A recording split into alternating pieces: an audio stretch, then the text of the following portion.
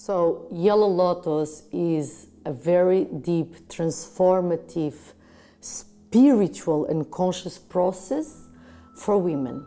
The Yellow Lotus belongs to the Lotus Sacred Journey, that is a journey for women, specially designed for women, so they can meet different dimensions of their own being. Yellow Lotus, we speak about and we work in our ability to be authentic and to shine from that place. And how by we shining, by stepping into our greatness and facing our fears and doubts, our belief system that put us down, our lack of self-confidence, and to how overcome that, we can really step into our greatness without destroying others. By the opposite, how can we feel true contentment when we see another woman shining? How can we learn with them? How we can add and how we can embody that in ourselves?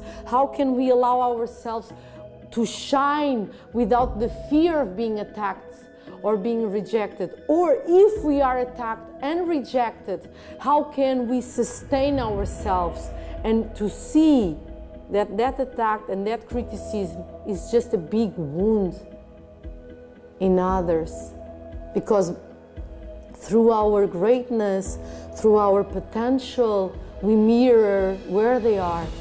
And the first self-mechanism of defense is critics. How can we decide? How can we sustain this place of being who we truly are, no matter who is around? And how we can sustain that for others? How can we support others to achieve? And to acknowledge that when other is shining, we are shining, because we are one and we are not going anywhere. We are living in the same planet.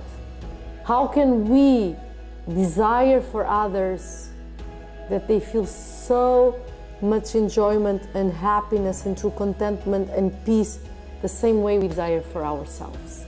Not being afraid, by understanding there's more than enough for everyone.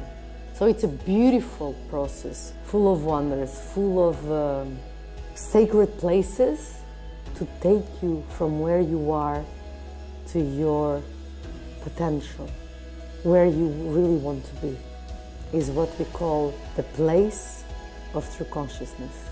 And how can you allow yourself to feel any emotion without losing your true contentment, without losing your ability, even if you are with broken heart? Imagine through a divorce or through the pain of a separation or losing someone, but you don't lose that place that you conquered, that place of peace, of, you know, that every challenge you will be able to overcome, and that will help you to become more wise, to become more self-confident, to go through life with all the emotions, with all the difficulties and challenge, and the beauty, and the enjoyment, and the wonder, like when you really fall in love and you feel passion again, when you conquer a step in your mission. How can you sustain this level of awareness, knowing that everything, every experience, every emotion are waves for you to grow, to step into your greatness, into your heart? During these 5 days, that they are very deep and very safe and very professional, we will work in where we stand right now. What do we need to face so we step into greatness, so we step into the true possibility of shining authentically, where you feel safe in yourself, where you feel dignity because you are standing for who you truly are.